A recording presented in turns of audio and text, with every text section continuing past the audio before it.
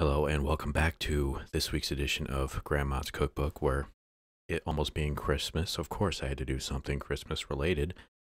And going through this cookbook, I found something that I have not seen since I was a child, and I very much just knew I had to make these. So come join me as we make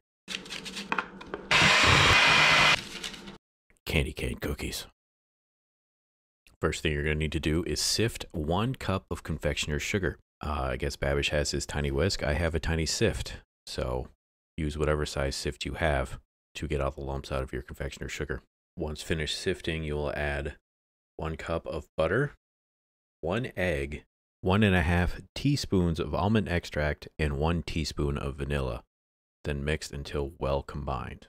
Now we're going to set that aside and take 2.5 cups of flour and 1 teaspoon of salt and stir it together until that's well combined. And then we will slowly add that to the batter we already have until it is all well incorporated. Now we're going to split the dough in half and in a separate bowl, add 1/2 teaspoon of red food coloring and mix that in together until you've got a nice reddish pink dough. Now comes the task of taking 1 teaspoon of the red dough and 1 teaspoon of the white dough, stretching them out into thin strands, twisting them together and shaping them into candy canes as best you can. This recipe says it makes about 4 dozen cookies, so make sure you have plenty of sheet pans on hand to make all of these cookies. Then you will put those into a 375-degree oven for exactly 9 minutes. You don't want to do any more of that, even if the cookies don't look like they're done.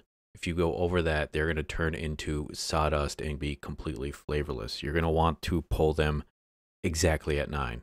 I can't stress that enough. Then also the recipe called for doing 1/2 cup of sugar and 1/2 cup of crushed peppermint.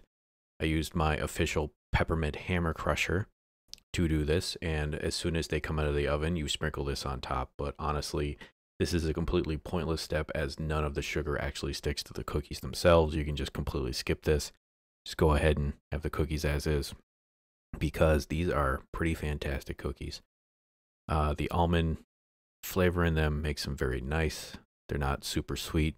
You can have basically all of these at once and go enjoy yourself a Merry Christmas.